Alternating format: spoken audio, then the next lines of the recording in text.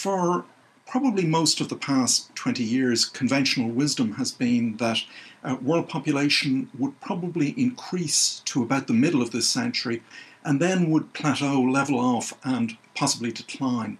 What we're finding is quite different from that, in that the population is likely to continue growing right through the end of this century and end up probably quite a bit higher than had been previously anticipated. A lot of previous projections ended up around 9 billion or 8.5 billion compared to the current 7.2 billion that we have in the world, whereas our projection ends up close to 11 billion. 11 billion, that's a big number, isn't it? And a big disparity. How do you account for the difference between what we thought was going to happen and what actually may happen if you're right? There are really two reasons, one to do with new data and the other to do with new methods. New data that has been acquired over the past maybe 5 years indicates that fertility rates in Africa, they're declining more slowly than had been anticipated. Why is that?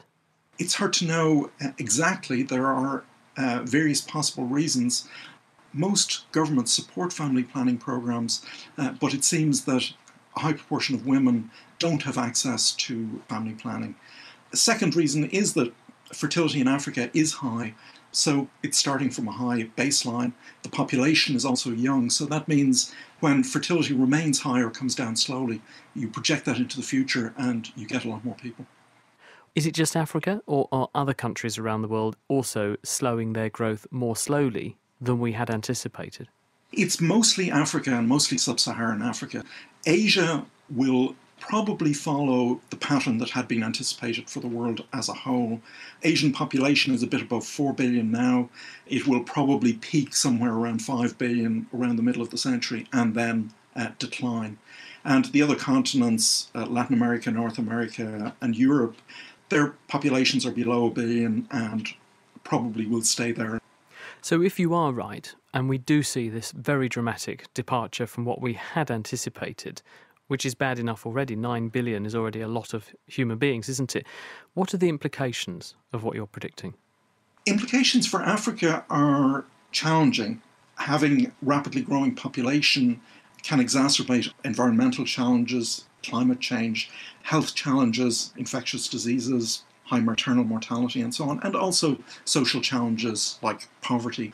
But there is a silver lining, which is that if Africa is successful in reducing fertility, then Africa can reap what's called a demographic dividend. And that's a period during which a high proportion of the population is of working age, and this makes it much easier to have economic growth and other kinds of progress. Are we not robbing Peter to pay Paul with that argument, though? Because it's all very well saying, well, we've got lots of young people working, which means that there's plenty of funding to support the elderly, but those young people are going to turn into old people one day. That's right.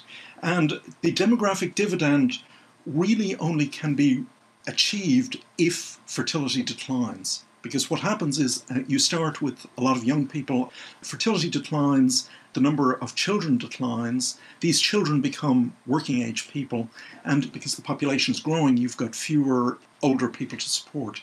So there is a period, and it's a period that lasts typically a generation, maybe 30 years, when this has turned out to be very good for economic growth. Of course, on the other end, once that's over, the country starts to experience the challenges of an ageing population.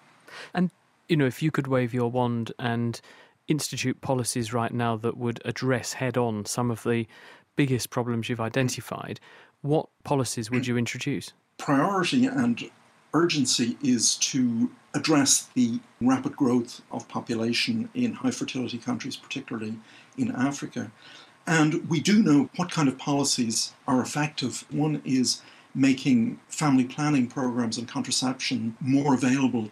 And the second one is girls' education, which has a big effect on fertility because girls who are in education, they're less likely to have children early. They're more likely to be able to access the information they need to control their fertility. Up to the 1990s, population was a top issue on the world's agenda. I think from about 20 years ago, it fell down the agenda in favour of other important issues like climate change, the HIV/AIDS epidemic. And I think these most recent results show that that may have been premature and that there's a need to put population issues back on the front burner of the world's agenda.